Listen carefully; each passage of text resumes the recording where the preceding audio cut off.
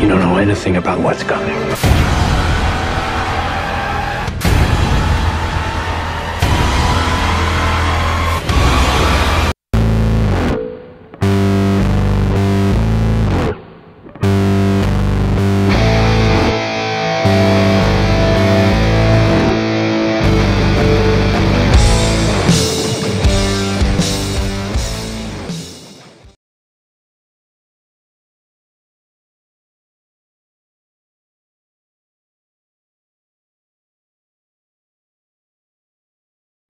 When I see drones like this and in these situations, my thoughts go to what can be done to counteract them.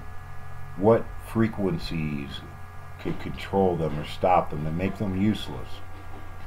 And I feel that it's important, if you're going to have any kind of asymmetrical conflict, you're going to have to figure out a way to remove this formidable technology from the battle theater.